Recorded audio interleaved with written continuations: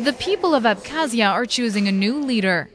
Local authorities went the extra mile to do things by the book, with spotless poll stations, secret ballots, and even international observers. Among them, Russians, of course. There are also monitors from other countries, Poland, Japan, Israel, and France, among others. Those same countries, however, don't recognize Abkhazia's sovereignty.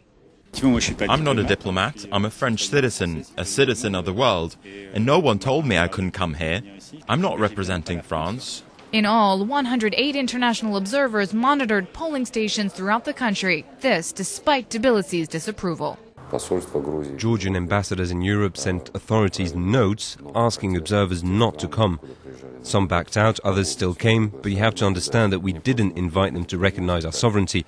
We just wanted them to observe the voting process in an objective way.